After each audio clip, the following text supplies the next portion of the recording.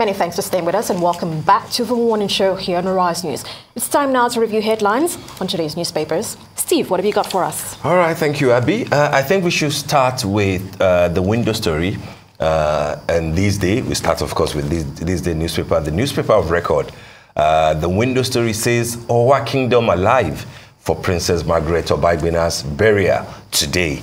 And the rider, Okoa Ganduje, Prince Agatushe Radioa, Amosun Emefiele, Jimovia, Abadwigwe attend service of songs. And if you tie that to the cover picture, service of songs for Princess Margaret Obaigbena, you see the caliber of people who attended yesterday's service of song. In the picture, we have Ben Obi, we have Kashim Ibrahim Imam, former governor of Anambra, Emeka, of Imo, Emeka Ihedioa, Governor Abdullahi Ganduje of Kano, with Prince Obaigbena himself, the Delta State governor, who's also the vice presidential candidate of the PDP, Dr. Ifeanyi Okowa, who's like the host governor, by the way, and Sakin Dawaki Baba of Kano, Alhaji Aminu Baba Danagundi, during the service of songs. You know, it was star-studded, very befitting, you know, of Mrs. Margaret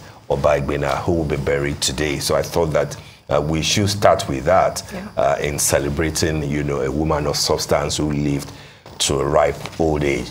Right. But coming to the lead story, which you will find in many of the newspapers that we have today, Born, NGE, which is the Guild of Editors, NUJ kick as NBC orders closure of AIT, RayPower, Silverbird TV, and 50 other stations. What is at stake? The rider says 2.6 billion debt triggered revocation, says regulator.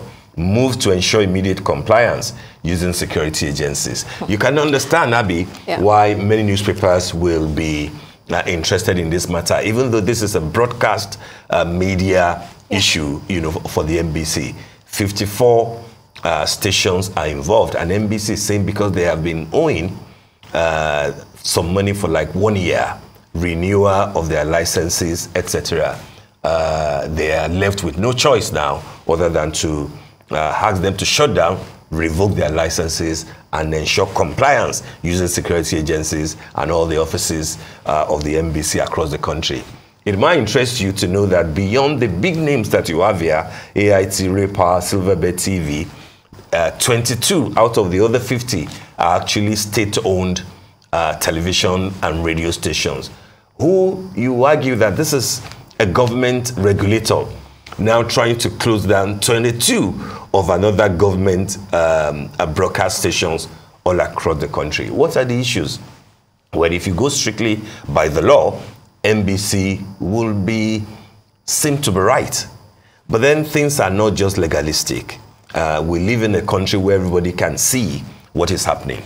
So the position, the intervention of all the industry organizations like the BON, like the Guild of Editors, like the NUJ, is to say that, listen, we've already intervened, especially BON, Broadcasting Organization of Nigeria, to say that, yes, we know that they are owing, but then we've been discussing with you, those affected have been discussing with you, if you put together what has happened post-COVID, and then with the Russia-Ukraine war, inflation, everything, it is obvious that not many companies, including newspaper or broadcast organizations, will be able to deliver on their obligations. So they are basically asking for debt, you know, to reschedule the debt, the same way that governments will do when they owe banks or when they owe international, you know, lenders. That's the thing to do. It's not to say that, I mean, if Nigeria were to be owing United States or China, they don't come, you know, barging in and say, take over, which is what NBC seems to be doing. Right. Is there a need for negotiation? That's what BON and all the other organizations are asking for. Give them more time, let them reschedule, and then show understanding, show empathy. There was nothing in terms of palliatives given to anybody, either organizations or individuals, all through the COVID era, all through this time. In the UK, in other places all around the world, people are saying that how do we mitigate the effect of inflation? on people. But here you are saying that because they are unable to deliver on their obligations, shut them down. Yeah, it definitely sounds like a very draconian approach to addressing the issue. But you also mentioned understanding where they're coming from. That's the NBC. Yeah. But let's talk about, do we have any picture on prior to COVID and prior, do we have any picture of habitual behavior on the part of the broadcasters as well in terms of these payments that would cause for this kind of draconian? If we did, it is obvious that they have always negotiated, and it will mean that times were different. There is a major, a cogent excuse on the part of the affected organizations now that COVID and the state of the economy globally, have affected their revenue drive, and they are not. I mean, many of these stations are owing salaries. They can't even fulfill their obligations to their staff, let alone to renew, their licenses. So it is tough for them. I do not think that for most of the affected organizations is a case of negligence or they don't want to pay. It's just a case of dwindling revenues, and they are struggling. The same way that the federal government of Nigeria is struggling. State government are struggling. Why is the federal government not able to fulfill its obligations to ASU, for example? Why is the federal government withholding the money due to the airline operators, international airline operators, that Emirates has to, cancel all their flights to Nigeria? And we are thinking that it might get to a stage that we will have to be boarding from Togo or Ghana if 4 or more of the other affected airlines, also go the way of Emirates. So things are tight, things are difficult, and I do not think that NBC should see itself as a revenue-generating agency. You are a regulator. Show concern, show understanding, show empathy. I'm not saying that they should forget. If it comes to it, why not? There was a time that the Obama administration in America had to rescue the media industry in America, because its position at that time was that they couldn't allow the established traditional media to go off track and allow social media alone to take over. If it comes to that, why can't the federal government, consider a bailout?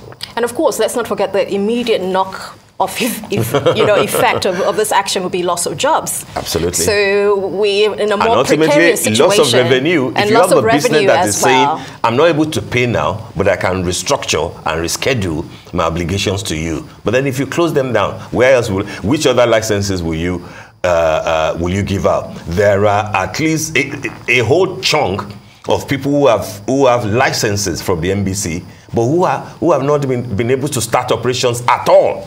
Do you see an amicable resolution to the situation? I think that the tone of Bond's letter is very reconciliatory. It's very understanding, and it shows that these are people who understand business. I think NBC will have to be advised by the Honorable Minister, of Information, Tourism and Culture, which is the supervisory ministry to the NBC, and even if it's possible, escalated to the presidency.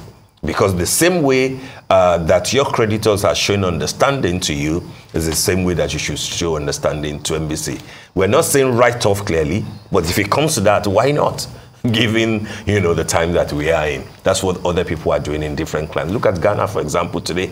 Ghana's currency is now the second worst performing currency in the world. Yeah. Everybody is struggling, but show empathy, show understanding, not draconian laws. Absolutely. Okay, which other story do we have in this day? On top of the lead, reconciliation, Team Atiku's meeting with Team Wike in Port Harcourt deadlocked. Mimiko, there are some issues requiring further deliberation. Ghana begs Rivers governor to stay in PDP. We've been on this Atiku Wike forever. Yeah. And it will take a while for resolution to come. As far as both parties are maintaining their lane, saying this is what I want, and the other party say this is the only thing I can give, it will look to me like it will continue to be deadlocked. And they both seem to be on that track. It looks like it. So this could be a bit of a drag out. Well, let's see how it goes. We just have to wait. Campaigns will start for the presidential election by the end of September. Let's see if things will, change a bit by that time. Should We're going to have to wait with around the and see. Guardian? Yes, let's go very quickly. We have disquiet as federal government shuts down 52 broadcast stations, which we just spoke about. Let's try. The Guardian. That's the Guardian. Yeah, let's look at this. Is the Guardian. Okay. But I it's feel the same like story it's the that we same have dealt with. thing. Okay. You said something about ASU earlier, and I think I saw that story somewhere. Okay, so but do we have that on the Vanguard? Which story? Which so paper? This is Saturday Vanguard. Yeah, Vanguard. I don't see it here. I think I saw it somewhere else. Okay. But while we're here, let's look at. Oh, if you're talking of ASU, yeah, then it's in the Nation, I believe. Oh, great. Okay, yeah. so let's because go. I think that's a very pertinent issue as we speak. Yeah. And that's the lead story for the Nation on Saturday, which is a story on page 4. How Buhari rejected ASU's demand for 6 months' salaries. Union says strike continues until our members are paid. Academics advocate liberalization of university union. And the quote here from Buhari to the minister, is cogent. Who compensates students if varsity teachers are paid 6 months' salaries for doing nothing? But I think that this has to be put in perspective, Absolutely. Abby. What the lecturers are saying is that unlike other workers, when they go on strike and they return, you can say that you won't pay them for 5-6 months that they didn't work. But in their own case, the moment that they return to the classroom, they will have to deal with what they left undone, the backlog. Because otherwise, if you say continue from where you are, it means that students will have lost 6 months anyway. But they still have to teach them what they didn't do, for those 6 months. That's the argument of the lecturers, but government is saying that it's no work, no pay rule.